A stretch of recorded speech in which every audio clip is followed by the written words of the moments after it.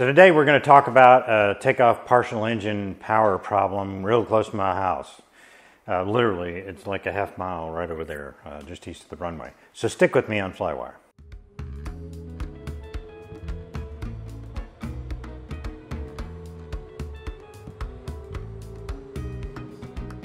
Hi, I'm Scott Perdue, and today on Flywire we're going to talk about the takeoff accident of the P210 7361 Kilo.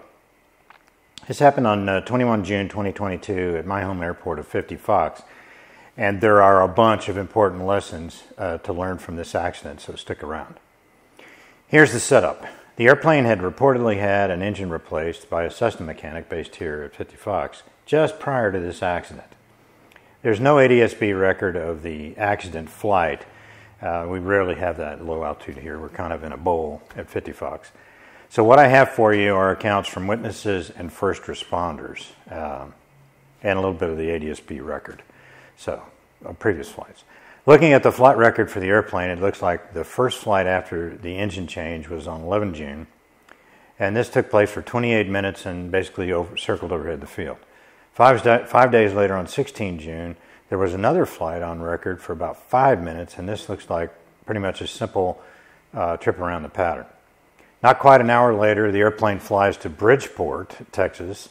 I'm betting this was a fuel stop for gas. I've been there dozens and dozens of times, and sometimes it has the cheapest fuel around, and it does right now. Less than 30 minutes after this, the airplane landed at Bridgeport. It takes off again, this time for Wichita, Kansas.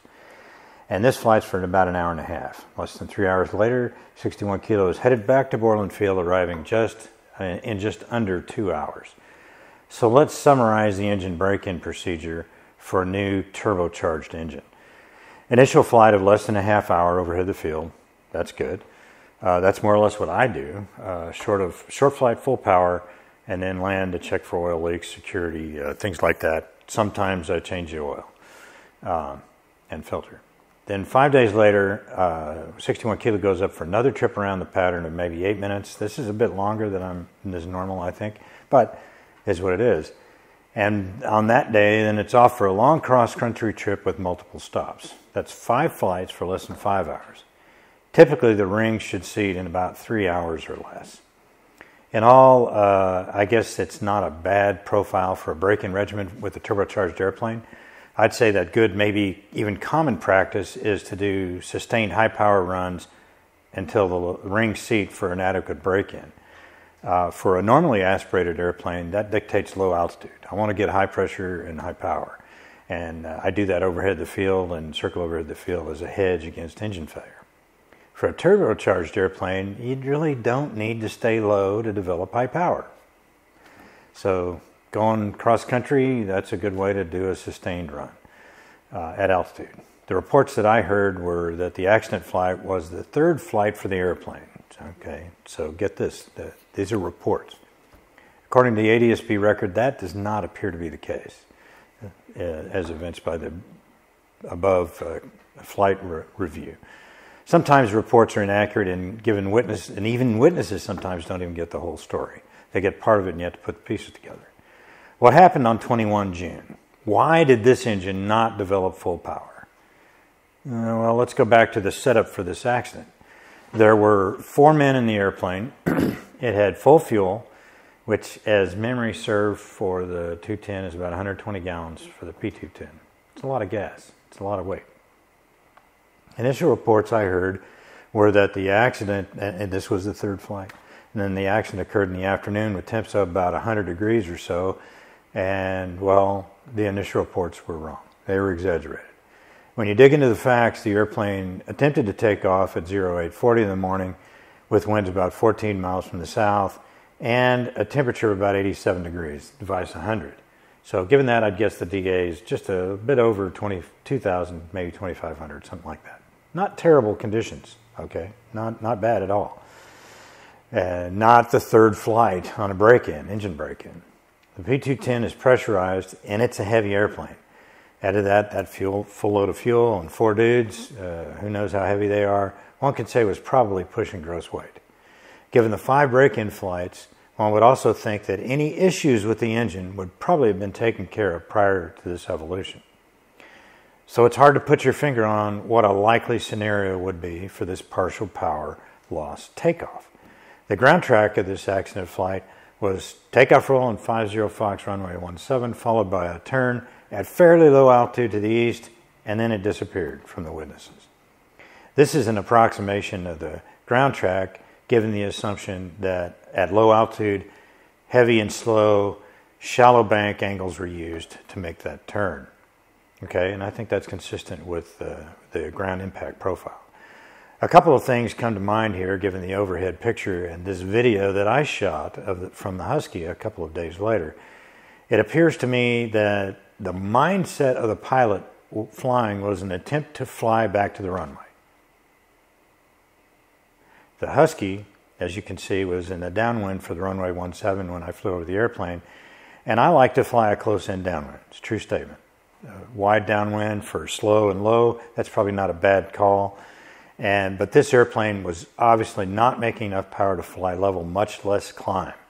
So 100, 200 feet in the air, something like that, he disappeared pretty quickly.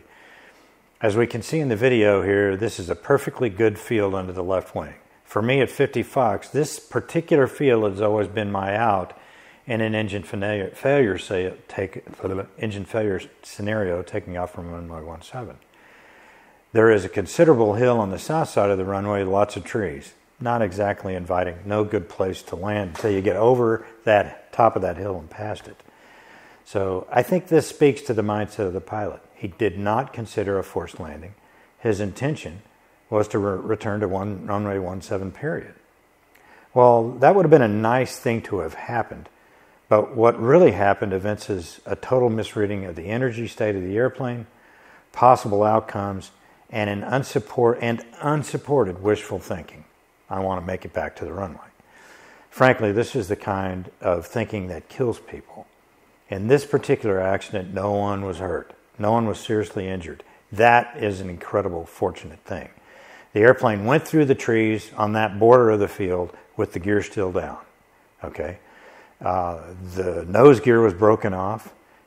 One of the main gear was also broken and remained in the trees, and the other one was broken. And pieces of the wing were still in the trees. The airplane impacted hard on the field, and it broke the engine mounts, but remained upright. And it did not break the fuel cells. There was no fire. Lucky, lucky, lucky. It is still in the field as I post this video. Indeed, they were lucky, okay? A successful outcome, survival-wise, was not intentional in this case. There was a perfectly good field to land in, improving the chances of survivability, and maybe even saving the airplane for future use. Who knows? That's not the priority.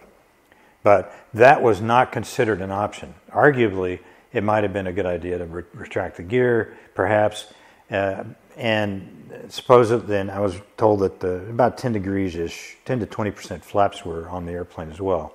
I'll leave that on the table. Okay, that was one of the responders that told me that. The mindset was that this airplane is an airplane and I'm happy in it and it's going to fly me back to the airport. I think this is an important lesson to be learned from this accident. You have to think about this and prepare for this problem on the ground. Trying to figure this out in the air for the first time could be a fatal choice. And I think in this accident was very close to being a fatal choice for all four. I'm sure you're still thinking about what was the cause of this partial power loss on takeoff. I know I am. I spoke to the first responder who assisted the crew and the passengers out of the airplane and secured the scene.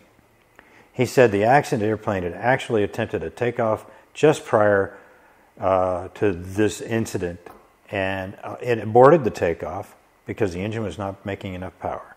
The pilot then taxied back and attempted to take off again with the resulting crash in the field. Trying that same thing over and over, expecting a different outcome, is not a path to success. I could wax more lyrical on that, but that's the nice way of putting it. The first responder I spoke with is a pilot, and he inspected the cockpit after securing the scene and noticed the location of all the switches.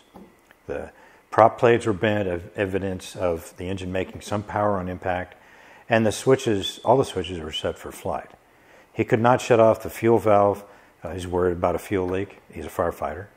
Most likely, this is related to the broken engine mount. He did note that the air conditioning switches were on, not off. The air conditioning system in most of these light GA airplanes has a belt-driven compressor that saps the engine of power, considerable power. And I would imagine that the pressurization system has the same. Lots of power to run those two systems. The checklists are written to ensure that the AC is turned off before takeoff. You don't really need it. You need the power instead. This apparently was not the case in this partial power loss on takeoff accident. I'm a big believer in flows developed from a detailed checklist. If I haven't flown a particular airplane in a while, I'm going to take my time and I'm going to go through the checklist item by item until I'm comfortable. That may be one flight, maybe a dozen, who knows. I suspect that checklist usage was a factor in this accident. Especially on that second one. Didn't catch it. There are quite a few things that I think we can learn from this accident. I'm going to talk about three mainly.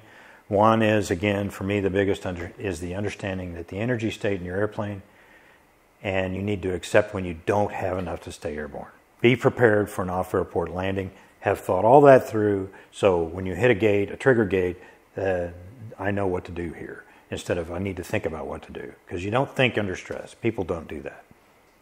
Number two, next comes checklist usage and understanding your airplane. Bottom line, got to know the systems and you got to respect them. Number three, finally, if there's something wrong with the performance of your airplane, there is usually a reason for that to have happened. Find that reason or don't attempt to commit aviation. That's my nickel. Why bet on your life for this and think the outcome's going to be different? One more observation is that first reports are almost always wrong, and there is usually more to the story than it first appears. So sometimes it's better to wait a little while for the truth will out. I'd like to thank my Patreon supporters here, and if you'd like to support the channel, I'll leave a link below in the description. And if you'd like to subscribe, it looks a bit like this here. Thanks for watching, and I'll see you next time on Flywire.